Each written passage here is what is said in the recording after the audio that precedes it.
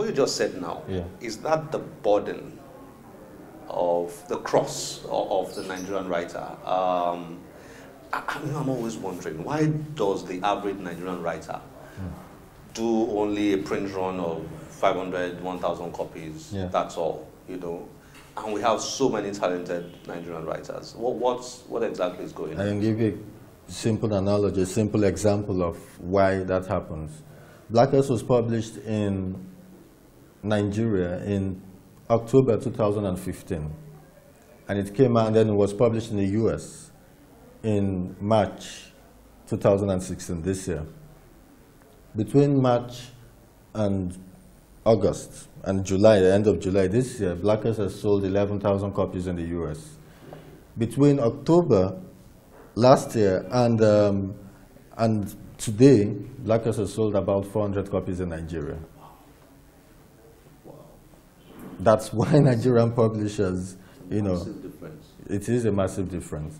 And so you have to ask, because Blackass has gotten attention in Nigeria. People tweet about it, people say, but then you have to ask, who's buying it? Is it that a lot of people who talk about it online or who, you know, don't actually spend money buying? Maybe they borrow from friends, maybe they get from torrent sites, I don't know. But there is that disparity in actual sales.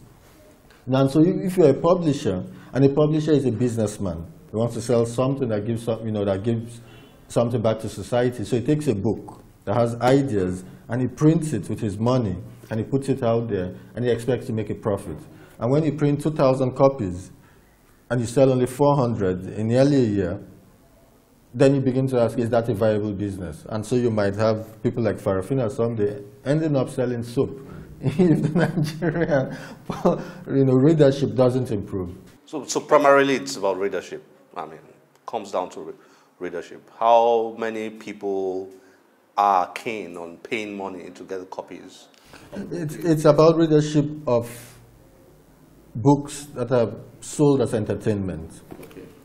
I am a co-writer of a social studies book for Farafina, and it's a social studies book that's taught in several schools in Nigeria. And that's where I get my most money from in Nigeria, textbooks. Now, this is not even, I don't have I was a co-writer, like I said, there were about 4 writers, and so I get 0.something% of the royalty, and yet, every year it brings in more money for me than my 2 books combined in Nigeria.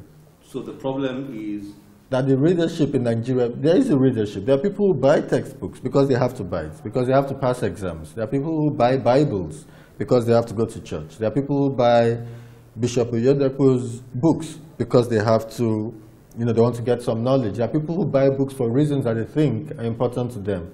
I mean, some of the biggest selling books in Nigeria, which was addressed in this book, business books, you know, self-help books. We see it in traffic every day. I mean, how many times have I seen things fall apart in traffic?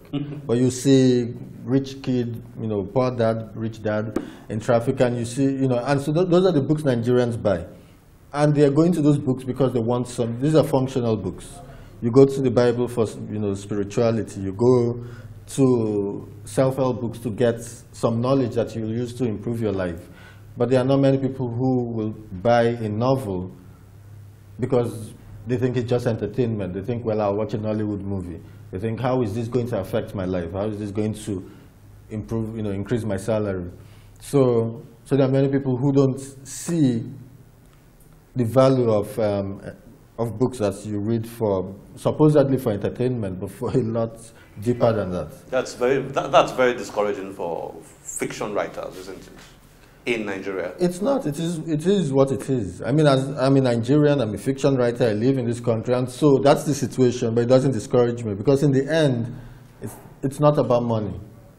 I want some money, you know, I want to have a good life. But if that doesn't come, I also write my book. I mean, Wale Soyinka wrote, the man died on pieces of toilet paper while in prison. I'm sure he wasn't thinking about money while he was there. He was thinking about, I need to get this knowledge, this view of the world out there. So for me, it's the same. It's similar. When I sat down to write Blackass, yes, I hoped it will sell and get some attention, but at the same time, I needed to get the story out there.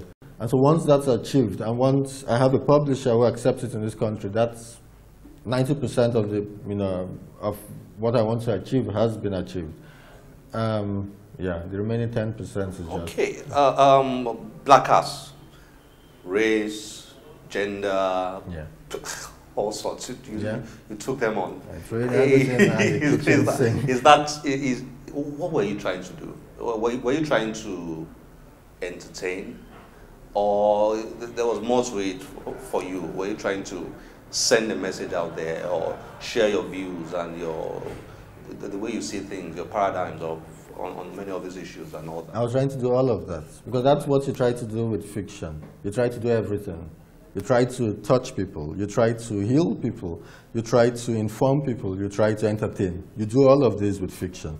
And so for me, in writing Blackass, I wrote it because I had a dream that one day all men will become equal. But then I am not, Martin Luther King. So I can't go out and give a speech. And what I can do, the talent I have, is to write a book. And I felt there were some things I saw in Nigerian society, and some things I felt even, some things that I didn't even realize I saw until I started writing the book, that needed to be expressed. And so that's why I sat down to write the book. And once I sat down to write it, I had an idea of what I wanted to write, but then at the same time, once you tap into fiction, subliminal messages start coming up. You remember things you never knew, you thought you never knew. And so at some point, the messages just kept coming. And once I started writing this book, it became important to put in everything. At the same time as I was writing this book, I had my own personal issues. This was the first novel, so I was dealing with that. And that got into the writing of the book, the ways in which, within the narrative of the novel, I was also discussing with myself. So in a sense, it felt like a conversation between me, the writer, and Nigerian society, and between me, the narrator, because in the end, everything's coming out of my head in the book. Between me, the narrator, and me, the person who's sitting down writing it. So it was this, polyvoiced, polyvocal, conversation going on that I tried to contain and tried to carve into some sort of fictional universe that will give entertainment, provide, give information, and also potentially make me a millionaire. You're on your way to that. Now, it's been translated into Italian language, yes, Chinese. Yeah. Which other language now? So far, Italian, Chinese, but then it was published in the UK and the US. What's so attractive to the Italians and the Chinese there? Is it the entertainment side of it, or is it the way you described Lagos, for instance, the whole, and then the whole idea of racism, black and white, and so on? Do you have any idea? I don't. I mean, I know in the Chinese case, I'm surprised because I don't know what it was about the book that interested the Chinese publishers, but I'll hear from them someday about it. The Italians mentioned that for them it was the writing style, and they felt my voice was important, and they had a new vision of modern-day Nigeria through my writing. So that's what they said. In the US, funny enough, it's what has most caught the attention of Americans, what has drawn them to the book has been the title, which seems to be about... I was going to say this is very American. Yeah, which is supposed, which seems to make it a book about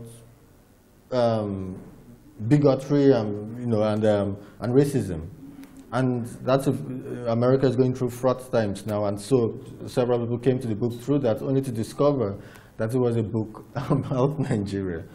And the New Yorker reviewed the book, and the New York Times review of the book also mentioned that is that view of Lagos that you get from the book, and they call it the view of a modern mega city and how characters live within that city. So some people have called it a travelogue type book. I had no idea I was writing a travelogue. Very much travelogue. Yeah. And so for many people, they take different things from the book. But I guess I put in enough into the book to give people whatever they wanted from it. You know, yeah. Igoni, thank you very much for your time. Thank you for having me. Thank you. Yeah. Well done. Thanks.